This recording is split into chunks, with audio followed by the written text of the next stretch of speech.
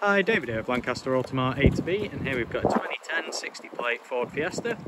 So 1.4 petrol, 3-door, and what we'll be doing in this video is just showing you around some of the features it has and the general condition it's in. So it only came in today, this one, so it's still due a valet.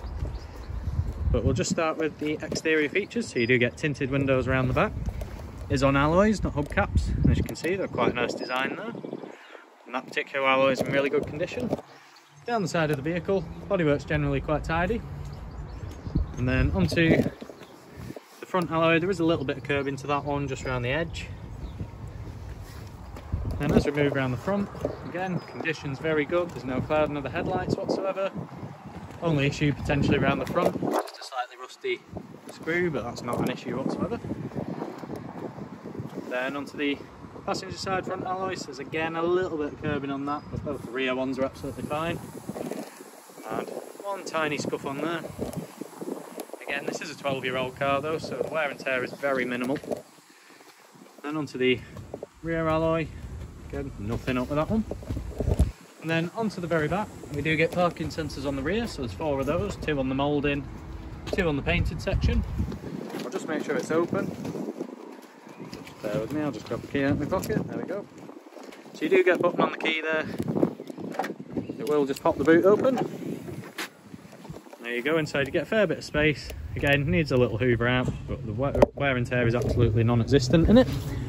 I'll just lift it up underneath, because you do have an inflation kit, so there's the fluid, and there's the actual inflator itself, and you also get a little funnel in here as well.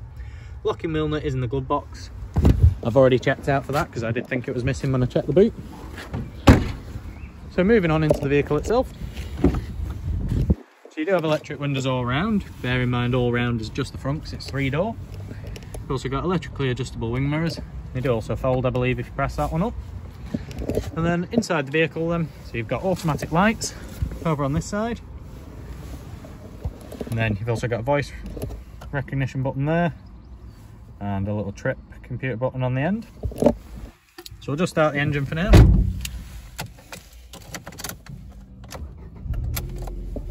There we go, into life, no warning lights on whatsoever. And you can also see the mileage is quite low. So it's on 54,182, which for the age of vehicle is very low indeed. So moving on, so onto the wheel. You do get cruise control in this one.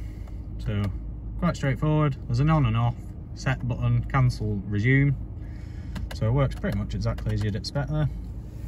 Over on this side of the wheel, we've got all your audio controls, so your mode, skip track, volume. Towards the centre then, got all your radio controls, so there's multiple ways to connect devices up in this vehicle, such as USB or auxiliary input. It does also have Bluetooth for your phone, I believe, but we'll double check. So helps if I don't mess with the volume instead. So audio. So there is quite a bit to flick through here.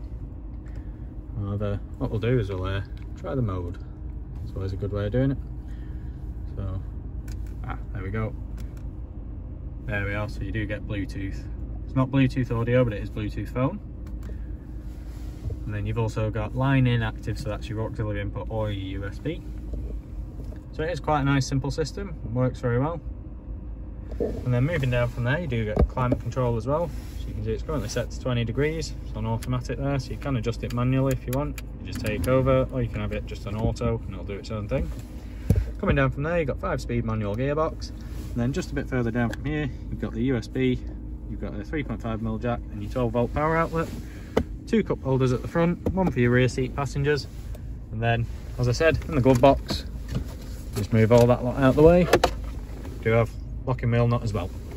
So if there is anything I've missed in this video or any extra info you want, don't hesitate to get in contact and we'll see what we can do to help out. Otherwise, thanks for watching and take care. Bye.